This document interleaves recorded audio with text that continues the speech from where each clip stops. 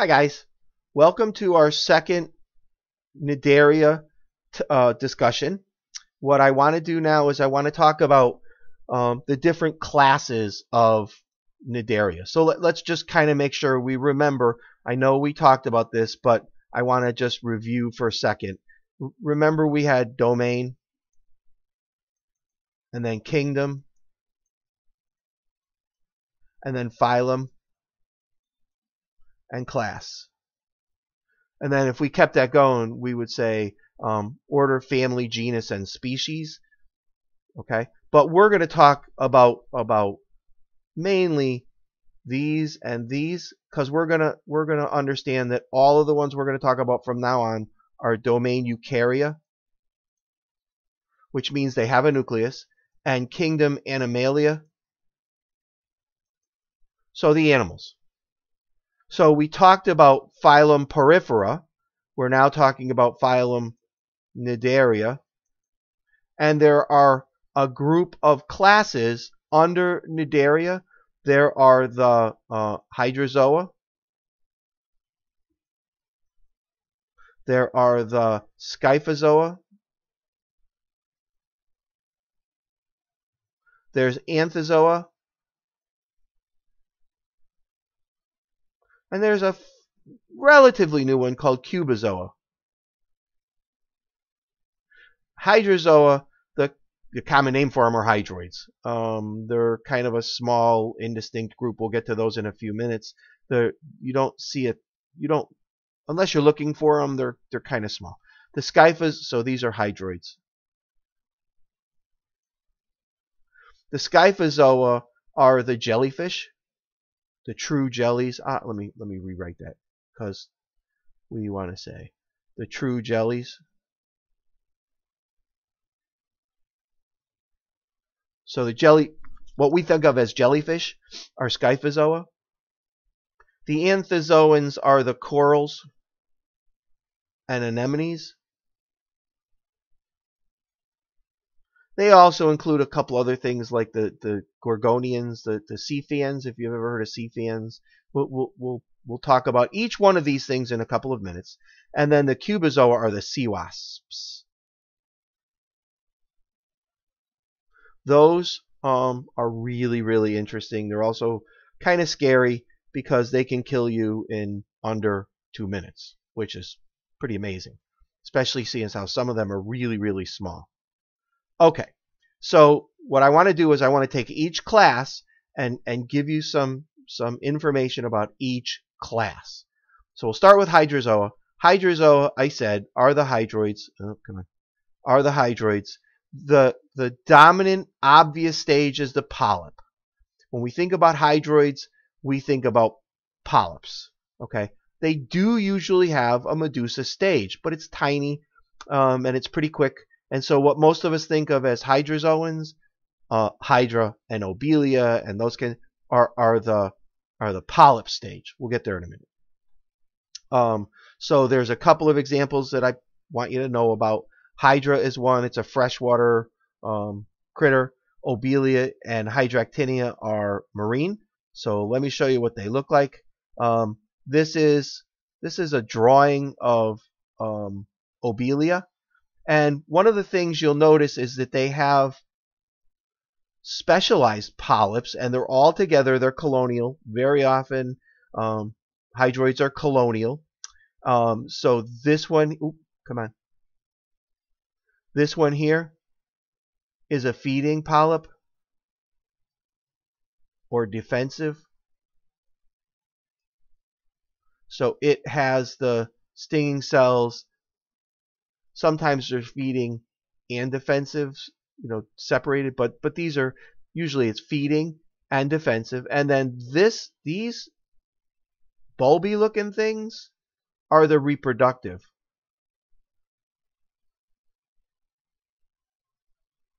Polyps. This is another reproductive.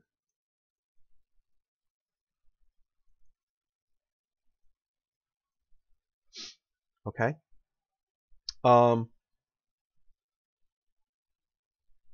Okay. All right. So here's another one. Hydractinia econata. I took this one in Waterford. This is pretty interesting. If you look, I guess I can. Well, let's do it. If you look right here, that's an eyeball of a hermit crab. This is a hermit crab shell that happens to be Pagurus polycharis. Nope, I'm sorry, Pagurus longicarpus. But what I want you to see is this stuff, this fuzzy stuff all over it. It looks like fur. They call it snail fur. And the interesting thing is each one of these is a polyp. So see, this is a polyp right here, and this is another one here, and you can see another one here. All of these things are polyps, okay, and they all live together. And this one is a reproductive. I don't know if I can write it in black. This is a reproductive polyp right here. See this one right here is a reproductive polyp. But so you can see that they're all connected. There's different kinds of polyps doing different things, and they all live on a hermit crab shell. They don't usually live on the snail shell when the snail is alive. Once the hermit crab inhabits it, it's a really good example of mutualism. Okay, so Hydractinia econata is snail fur. Here's another one. Tubellaria. I took this one in Rhode Island, in Jamestown, Rhode Island, and I think it looks really flowery. I think it looks really cool. This is Tubellaria. Again, you can see there's a whole bunch of polyps. These are chitin shells. You may see these on the beach. They wash up on the beach once in a while, the tubes that these guys are living in. I think they're really pretty. They're kind of tiny. They're probably that long, so they're not very big, but very pretty. This is an interesting critter. This is Millipora. This is fire coral. I've been stung by fire coral, and I know why they call it fire coral. It really, really hurts. But this is an example of a Cnidarian that makes a calcium carbonate skeleton. Now, although they call it fire coral, it's not really a coral. It is a hydrozoan, because it does have a short, I don't want to say short, a reduced medusa stage. Let me show you what it looks like when you get a little closer up. So if I make this, if I make this, come on. If I make this box blow up to here, you can see, I think pretty clearly, that these are the individual polyps. They're not really big, but man, oh man, can they sting. They really, really hurt. But each one of these guys is called a zooid. I'm not going to expect you to remember that, but each of these is an individual polyp. They're all together. They form this skeleton together. But yeah, you don't want to. If you see this stuff, if you go to the tropics and you see this stuff in the water, stay away. It really, really does hurt. And nobody heard me scream at 80 feet. I was trying to take a picture, and yeah, I wasn't really paying attention, and it came up and got me right across the side of the face, and it left a welt for a couple of weeks. It's pretty nasty stuff, but it's kind of neat. Okay, and it's not its fault that it stung me.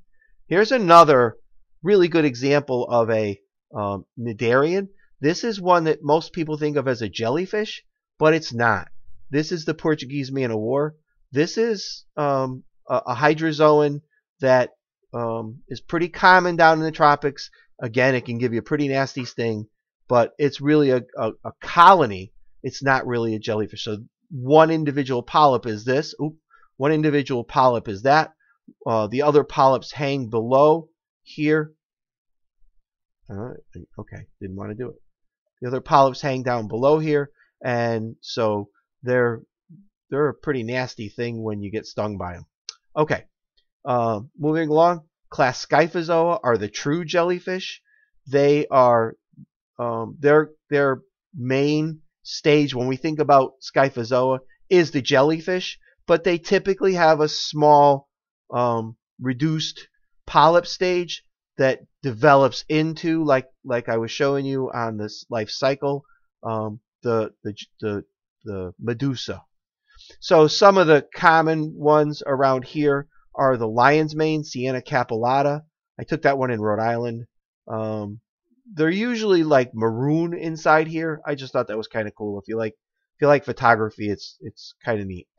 Let me show you what this is. This is early in the spring. This one's kind of tiny. It's probably the size of your fist. But interesting note, these guys in the northern Pacific can get up to 13 feet in diameter. That's a big animal. And there, look how far the tentacles trail behind it. So you could imagine a 13-foot jellyfish with 100 to 125-foot tentacles behind it. It's pretty amazing. This is as it's pumping its bell to swim. They are plankton because they can't really swim against the current, but they do swim. They stay up in the water column by swimming. Okay, next class, Anthozoa. Anthozoa are the corals and the anemones. In this case, there's no medusa stage, which is kind of important. So they don't have a medusa stage. They're always polyp. Corals and anemones never are jellyfish type stage. Okay, always polyp. Here's my examples. So here's a Telia anemone. I took this one, believe it or not, in Rhode Island. I think they're really pretty. It was in between two rocks, and I happened to be lucky enough to have the camera and have, at the time I had it, and it was film.